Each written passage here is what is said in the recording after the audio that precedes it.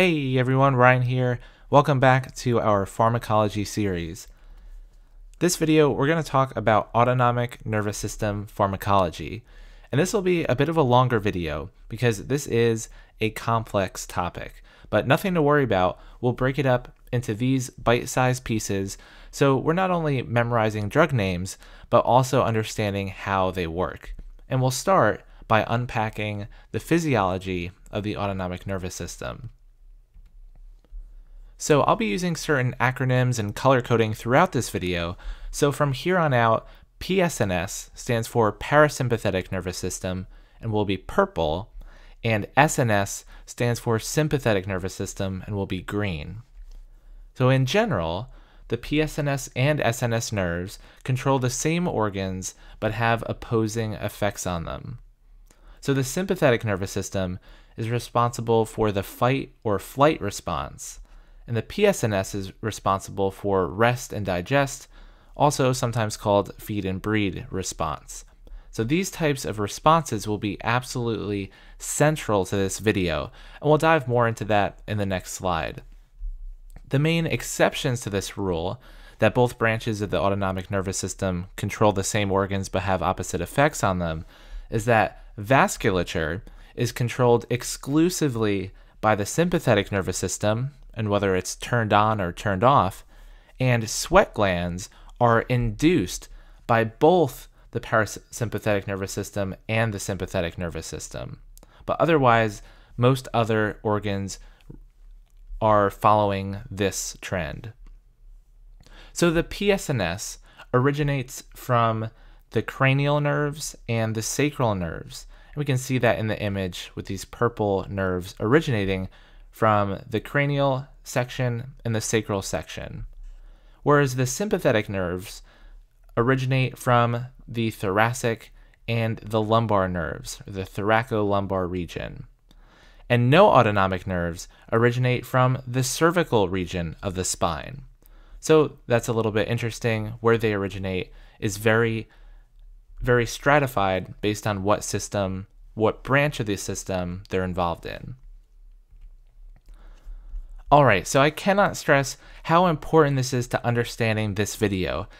Again, by and large, these two divisions of the autonomic nervous system control all the same organs, but have opposite effects on them. So let's look at some examples. For the eyes, fight or flight, adrenaline is pumping. We need to be able to see that tiger chasing you through the woods. So the eyes dilate really wide. On the other hand, when you're resting, this really isn't necessary, so the pupil can constrict. For the mouth, when you're relaxing and eating a meal, saliva helps break down the food. So we want stimulated saliva in the rest and digest phase. But you don't have time for that when you're running away or you're stressed out. You get a dry mouth. The heart, pretty self-explanatory. When we're in fight or flight mode, we have a racing, pumping heart. And when we're resting, it goes down, decreased function. For the airway, if we're running for our lives, we need as much oxygen as we can get. So the airway will dilate and relax to allow more oxygen flow. Whereas when we're resting, we can afford to have the airway constrict. For digestion, again, pretty self-explanatory. If we're resting and digesting, we want stimulated digestion, peristalsis, and all the things that come along with that. And then lastly, for bladder, we typically pee when we're taking a break in the bathroom or in the middle of the night, not when we're super energized. So the bladder constricts to help facilitate this, and the bladder relaxes and can hold more when in dire situations. So to summarize, for fight or flight, pupil dilation, dry mouth, pounding heart, faster breathing, and tense muscles.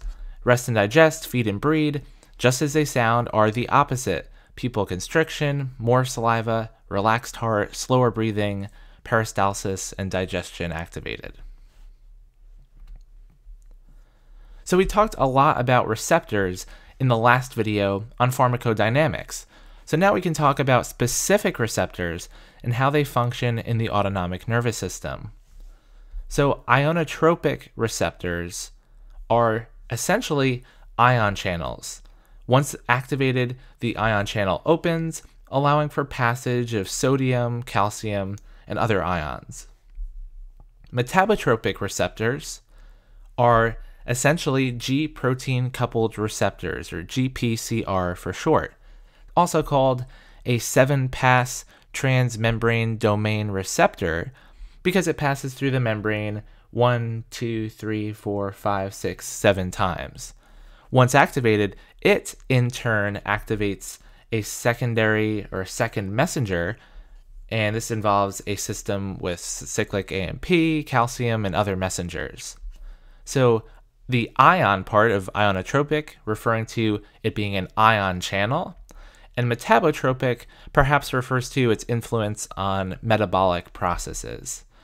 So definitely commit these two to memory even before we go to the next slide, because this will come up all throughout the video.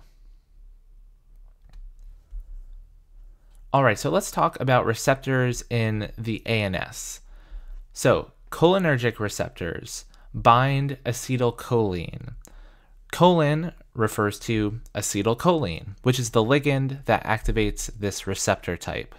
And there are two forms of it. The nicotinic receptor, or the nicotinic acetylcholine receptor, binds acetylcholine, but it also binds nicotine, hence the name. This one is always ionotropic, so it's an ion channel. The other form of cholinergic receptor is the muscarinic receptor, or muscarinic acetylcholine receptor. This one also binds acetylcholine, but it also binds muscarine, hence the name. And this one is always metabotropic, so it's always a G protein coupled receptor. Now, nicotine you might be familiar with. It's an alkaloid and stimulant that is naturally produced in the nightshade family of plants. Muscarine is a natural alkaloid found in certain mushrooms. So that's the cholinergic receptor type, and that's involved with the PSNS, hence why it's in purple. And the adrenergic receptor type is involved with the sympathetic nervous system. So adren refers to the adrenal gland, where epinephrine and norepinephrine, otherwise known as adrenaline and noradrenaline, are produced. And of course, they are the ligands that activate this receptor type. And these are also always metabotropic, so they're G protein coupled receptors. Now, this is an incredibly helpful diagram, and we're going to break it down and simplify it so you can easily memorize these more complex topics in a more simplified way. Each neuronal pathway here is composed of a preganglionic nerve before the ganglion, a ganglion, which contains synapses between nerves, and a postganglionic nerve after the ganglion. Then finally, the target organ. So let's start with the parasympathetic nervous system, where there's only one layout to memorize. This one has a long preganglionic nerve, a ganglion that's, as a result, pretty close to the target organ, and then a rather short postganglionic nerve, both of which release acetylcholine. The sympathetic nervous system has two different pathways. Both of them start with a short preganglionic nerve to either a ganglion in the sympathetic trunk or at the adrenal medulla of the adrenal glands, which sit above each kidney. From there, you either go to a long postganglionic nerve where norepinephrine is released to the target organ, or epinephrine and norepinephrine are directly secreted into the bloodstream and arrive to the target organs that way. So all ganglion receptors and medulla receptors are ionotropic nicotinic receptors in both the parasympathetic and sympathetic nervous systems, hence why they're colored black here, and I've colored it black up there as well. So they're technically involved in both branches of the autonomic nervous system. They're always the first receptor you come across. All target organs of the autonomic nervous system are metabotropic. They're all G protein coupled receptors, with the parasympathetic nervous system being muscarinic, hence why it's purple, and the sympathetic nervous system, you can probably guess, are adrenergic receptors, hence why they're green. So this is our key that you may want to screenshot and refer back to as we talk about specific receptors like M2, M3, alpha 1, alpha 2 later in the video. So this will be our reference for everything that comes next. And this is just a review of essentially everything we've talked about so far in written form. All right, so we're going to start talking about cholinergics. This is the specific pharmacology for the parasympathetic nervous system. So we talked about acetylcholine as the primary ligand for these receptors. So let's talk a little bit about how it's made. So acetylcholine is the synthesis of acetyl-CoA and choline. And the name makes a lot of sense as being a combination of these two. This reaction is catalyzed by choline acetyltransferase and reversed by acetylcholinesterase, or just cholinesterase for short. This will come up again later when we're talking about specific mechanism of action of certain drugs. So the acetylcholine molecule can activate nicotinic receptors and muscarinic receptors. So these are specific parasympathetic nervous system postganglionic receptor types. We have M1 through M5. Depending on the number, they have different target organs that they'll activate. So let's look at the M2 receptor. The M2 receptor acts on the heart and inhibits the SA and AV nodes to decrease heart rate and electrical conduction. So this receptor, if activated, is essentially calming the heart down, which, if you think about it, is a very rest and digest thing to do. That's one of the things we talked about. The M3 receptor acts on smooth muscle, specifically causes smooth muscle relaxation, again, which is a very rest and digest thing to do. So it technically does a lot of things related to smooth muscle. And to remember the bulk of it, remember these two acronyms, SLUDS and BAM. So SLUDS stands for salivation, lacrimation, which are tears, urination, defecation, and sweating, which can also be called diaphoresis. BAM stands for bronchoconstriction, constriction of the airway, abdominal cramps, and which makes sense because that's referring to digestion and peristalsis, this activity and movement of food through the intestines. And finally, meiosis, which is constriction of the pupils. So these are all, everything on this slide are rest and digest things that we talked about at the very beginning of the video. So it makes sense that if these receptors are activated as part of the parasympathetic nervous system, they're causing these rest and digest activities. So now let's talk about the specific drugs. So we have M agonists. These are drugs that are going to agonize, they're going to induce the function of these receptors, these muscarinic receptors. So that's why I have a green check mark here. They're going to be activating those receptors. And they're non-selective for all of the muscarinic receptors. So they'll affect all of them if the drug is administered systemically, M1 through 5. Therefore, they should not be used systemically with the following conditions. So if a patient has peptic ulcers, we don't want to stimulate more digestion and more secretion of gastric acid. So that makes sense why we'd want to avoid it there. If a patient has asthma or COPD, well, we don't want to constrict the bronchioles even more and make breathing even more difficult for that person. And CHF, which is congestive heart failure, well, we don't want to slow down the heart even more because they already have decreased cardiac output. So as you can see, we're simply applying the rest and digest principles here.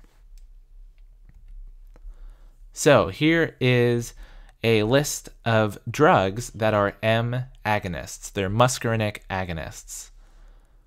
So I won't read through every single one and every single mechanism of action, but I do want to go over just the broad categories of what some of these drugs are. So we have our direct acting muscarinic agonists that activate the muscarinic receptor directly.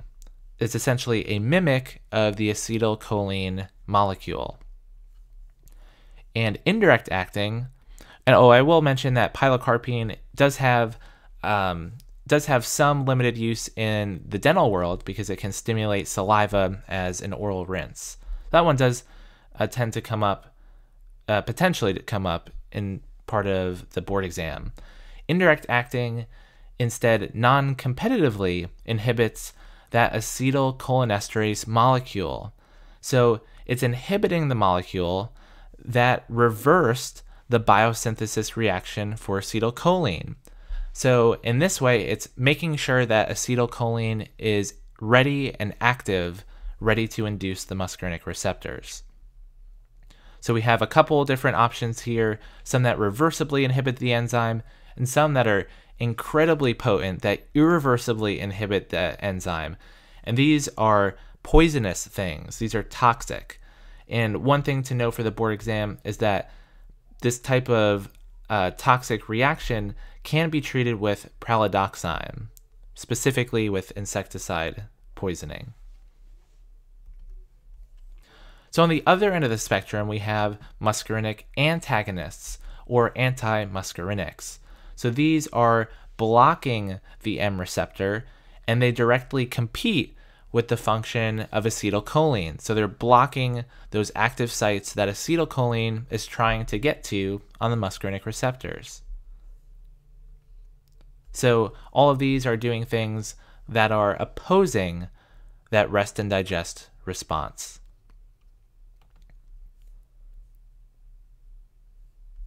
Now we have nicotinic antagonists or ganglionic blockers. So these drugs are blocking the nicotinic receptors at the ganglions. And this produces, as you can imagine, an incredibly potent effect to suppress the parasympathetic nervous system. But it also binds at the nicotinic receptors in the sympathetic nervous system, because remember, those are the first receptors regardless of what branch you're in. So the quaternary ammonium group allows all of these drugs to directly block the nicotinic receptors. The non-polarizing ones can be used as an oral antihypertensive, but they can produce orthostatic hypotension, which is a side effect. And nicotine is a stimulant. It binds to the nicotinic receptor, but cannot be removed, and it's the addictive substance found in tobacco products. So nicotinic antagonists can also be neuromuscular blockers. So these drugs actually block the nicotinic receptors at the neuromuscular junction in the somatic nervous system. It's the same type of receptor. It's that this triangular N that I have up here. It's not actually triangular, but that's for my reference key. So it's the same type of receptor as we saw in the autonomic nervous system. This is technically outside that autonomic nervous system because this is for voluntary skeletal muscles. But I included these for comprehensiveness sake. So these drugs here are used as skeletal muscle relaxants. And there's our receptor type. All right, now let's talk about adrenergics. This is the branch of pharmacology concerned with the sympathetic nervous system. So for this one, instead of talking about acetylcholine, we're going to talk about the synthesis of epinephrine and norepinephrine. So this biosynthesis reaction is a little bit more complex. We start with tyrosine, we go to L-DOPA, go to dopamine, then norepinephrine, which can be activating this receptor type, or we can go even further and go to epinephrine or adrenaline. And so both of these molecules can activate the adrenergic receptors. For categorization, dopamine, norepinephrine, and epinephrine are referred to as the catecholamines. You may have seen that word come up in your studies before, And monoamines, which we'll come to again when we talk about the central nervous system, this includes the same three, but we add on serotonin and histamine to that group. All right, now we can talk about the adrenergic receptor types. So we have alpha 1, alpha 2, beta 1, and beta 2. Alpha 1 and alpha 2 act on smooth muscle of the vasculature. Beta 1 and beta 2 act on the SA and AV nodes of the heart. So beta 1 acts on the SA and AV nodes of the heart. Remember, M2 from before also acts on the heart. So beta 1 and M2 work on the heart and do opposite things to it. And lastly, we have beta 2, which makes smooth muscle relax. So it relaxes the bronchioles to open the airway, like an albuterol inhaler in a person with asthma to help them breathe during an asthma attack. So the alpha receptors, I mentioned they constrict the vasculature, or they act on the vasculature of the blood vessels. And so this makes sense. Alpha 1, when activated, is causing vasoconstriction. It also causes urinary retention and pupil dilation, which is known as mydriasis. This is the opposite of meiosis that we saw before in the parasympathetic nervous system. So all of these things are perfectly in line with the fight or flight response, which we talked about at the beginning of the video. Alpha 2 is a little bit weird. We'll talk more about it a bit later, but let's just say for now, it also causes vasoconstriction. So constriction of the vasculature or blood vessels. And the beta receptors. So beta 1 receptor, as I mentioned before, acts on the SA and AV nodes of the heart. And so whereas the M2 receptor caused bradycardia, this one can tend towards tachycardia. So we're increasing the heart rate, increasing electrical conduction, and the strength of contraction. And also the renin release from kidneys. So renin releases from the juxtaglomerular cells of the kidneys, which converts angiotensinogen to angiotensin 1, which favors a reaction to induce vasoconstriction, which is, again, a fight or flight response. And I'll talk more about that a little bit later. The only thing that's out of whack here is the vasodilation induced by the beta 2 receptor, which we'll touch on a bit more later. All right, so we have some adrenergic agonists. So these are drugs that are, again, agonizing the receptor. This time, they're agonizing the adrenergic receptor type. So we have a bunch of drugs here: isoproterenol, norepinephrine, and epinephrine, which can be administered as drugs themselves, Sudafed, afranasal spray, and a lot of these are activating either some or all of the adrenergic receptors. And so they're causing fight or flight response depending on which receptor they're acting on. And of course, we also have adrenergic antagonists. So these are drugs that are going to be blocking the adrenergic receptors, and they directly compete with norepinephrine. So you may have heard the term beta blocker, which is exactly as it sounds. These drugs, some of them here, are blocking the beta receptors. And so they're used to calm the heart down, which it makes sense because the beta 1 receptor is the one that acts on the heart tissue. So beta blockers block one or more beta adrenergic receptors. So next we have sympathomimetics, which don't actually bind to either the alpha or beta receptors, but they mimic the effects of a sympathetic agonist. And they do this in various different ways. So the first three stimulate the release of stored norepinephrine. So they release norepinephrine that's already in the nerve cells. They release it into the synapses so they can activate the adrenergic receptors. Tyramine is actually found in wine, cheese, chocolate, and other foods. So you can remember this as Tyra loves wine, cheese, and chocolate. Next, we have a couple other drugs here that inhibit the reuptake of norepinephrine and dopamine. And so this is essentially inhibiting that released norepinephrine from being taken back into the nerve cells to be recycled. So they're stuck out in the synapse and they're continually activating that receptor. And we also have some antidepressants which inhibit the reuptake of not only norepinephrine but also serotonin.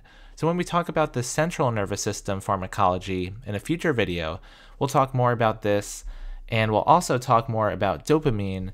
These are monoamines that are involved in the central nervous system and how it activates in that way.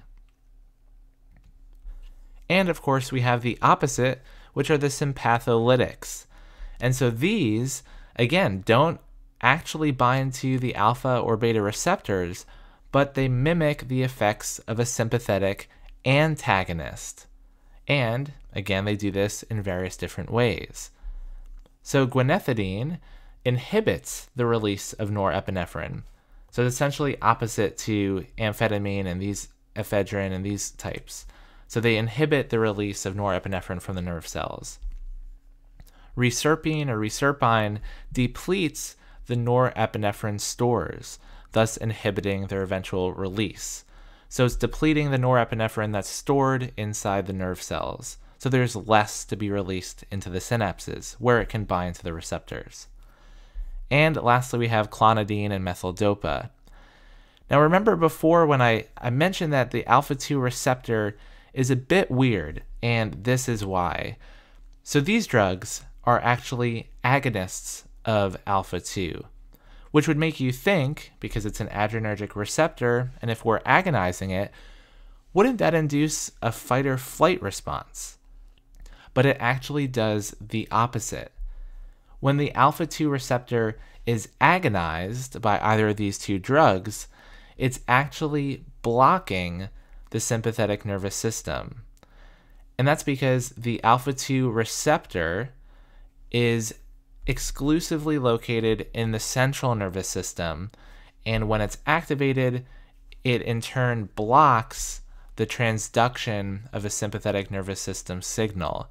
So it blocks that signal from propagating, and in doing so has an antagonistic effect on the sympathetic nervous system. And this is why methyl-dopa is often referred to as the false transmitter. So that's about as simple as I could put it, but it definitely is a complex idea to wrap your head around, that when the alpha-2 receptor is agonized, it actually blocks a fight or flight response. All right, and lastly, let's talk about two concepts that routinely come up on the board exam related to autonomic nervous system pharmacology. So epinephrine reversal refers to this vasoconstrictor effect of epinephrine that's converted into a vasodilatory effect in the presence of an alpha blocker, whereby the beta-2 vasodilator effect becomes the major vascular response. So remember when I said before that the only thing out of whack about the beta receptors was that beta-2, when activated, causes a vasodilatory effect, which is exactly opposite of what you would think would happen for a fight or flight response. So basically, an alpha blocker like prazosin or phentolamine that we saw in the previous slides as some of the drugs I had listed there, when an alpha blocker like one of those cancels out epinephrine's natural ability to activate alpha receptors, it only activates beta receptors, leading to a net vasodilatory effect. And this is known as epinephrine reversal, and is yet another example of drug interactions, where if we combine certain drugs together, we can get these side effects that if we don't take into consideration could lead to problems and complications. And lastly, we have the vasovagal reflex. So we talked in the oral surgery series about vasovagal syncope, which is the most common form of fainting whereby there is a dysfunction of the autonomic nervous system. The sympathetic and the parasympathetic, or vagal system, are regarded as antagonistic systems, right? They're normally in equilibrium. If one is active, the other one is inhibited in order to compensate. And so you're either getting a net fight or flight or a net rest or digest response in every target organ. But this is an example when the systems, unfortunately, malfunction. Basically, we have baroreceptors that constantly monitor our blood pressure and alter the rate and strength of heart contractions and alter the diameter of blood vessels accordingly. This is mediated by both the sympathetic nervous system and the parasympathetic nervous system. Now, this is an oversimplification, but norepinephrine released by the sympathetic nervous system can activate baroreceptors, which stimulate the vagal reflex to reduce the heart rate, leading to an opposite response to what norepinephrine usually does. So, sinus bradycardia could be controlled, albeit temporarily, by a vagolytic drug like atropine, but this is just one of many examples where the system doesn't work quite as intended. And although I laid everything out as ideal in terms of what the receptor types are and what they do and what drugs will do to them, but there are examples just like this where the system just doesn't work quite as it was designed. All right, so that's it for this video. Thank you so much for watching. I know it was a complicated topic, so feel free to rewind and rewatch the video as you need and reference the charts and the different things I have in this video because they're extraordinarily helpful for digesting this material. No pun intended for rest and digest. Thank you so much for watching again. If you're interested in supporting the channel, please check out my Patreon page. A huge thank you to Michael Raja, Ines Lau, David Jaden, Yanet, and all of my patrons for their support. You guys are the reason why I can keep making these videos like I do. You can unlock extras like access to my video slides to take notes on and practice questions for the board exams. So go check that out. The link will be in the description. Thanks again for watching, everyone. I'll see you all in the next video.